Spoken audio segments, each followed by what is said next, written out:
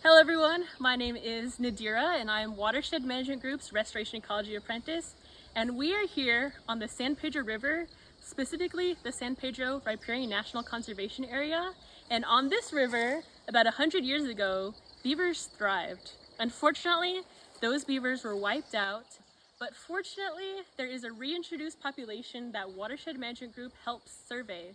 This past fall was our 4th year conducting these surveys, and we would look for recent signs of beaver, including dams, lodges, tracks, slides, and tree chews, such as that one right over there.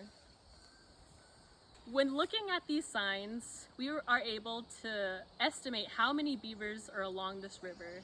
Based off of last fall's results, there are about 30 to 38 beavers.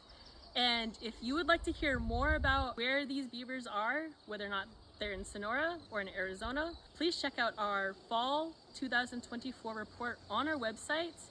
And if you would like to hear more, please come to our Beavers and Brews events, September 30th. Check out our website for more information and stay tuned.